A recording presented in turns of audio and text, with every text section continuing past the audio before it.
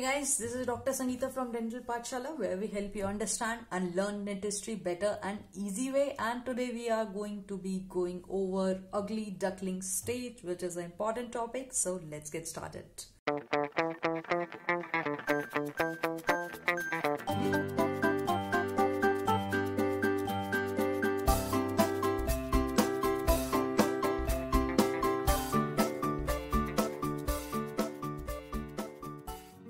Before we get started, make sure you subscribe to this channel and click on the bell icon. That way you get notified as soon as I release a video.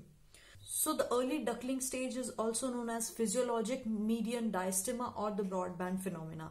So this situation, the early duckling stage, this situation is described by the broadband. It is known as early duckling stage as the children, they tend to look ugly during this period of time, during this phase. Now the early duckling stage, it is seen between 7 to 11 years, but in some books it is given 8 to 9 years. So it occurs between 7 to 11 years when the permanent canines are erupting.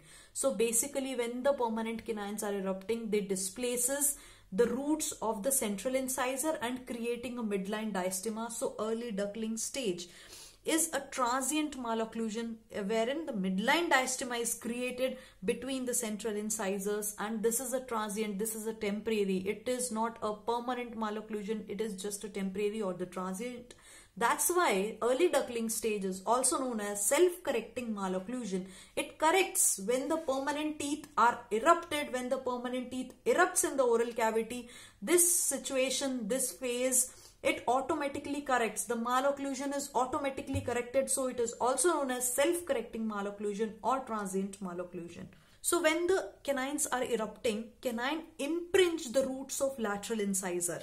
They impinge the roots of lateral incisor and creates a pressure in the oral cavity, which diverge the crowns distally. So both the crowns, when this canine, the right side canine is erupting, it creates a pressure on the right side of the lateral incisor, and thus on the other side also the same thing happens. So this bilateral effect which is caused creates a midline diastema, and this spacing is temporary, this spacing is transient, and it occurs between both the central incisors, and as the canine come into occlusion, they are automatically corrected. The situation is automatically corrected. So it is a metamorphosis form which is unesthetically unesthetic situation. A diastema is created when the child is between 7 to 9 years.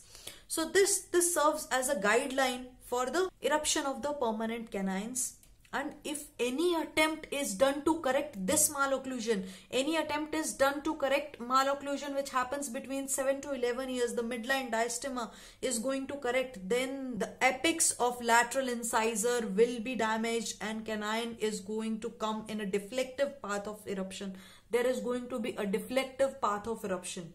So if the diastema is less than 2 mm, it should not be corrected at this stage, at 7 to 11 years. So this situation is known as early duckling stage, which is a transient form of malocclusion wherein a midline diastema is created between the central incisors due to the erupting canines, due to the erupting permanent canines. They displaces the roots of lateral and central and creating a midline diastema, which is known as ugly duckling stage. I hope that I helped you understand and learn early duckling stage. If you have any questions, leave it in the comment below. If you enjoy the video, like it, share it, subscribe it, and I'll see you soon.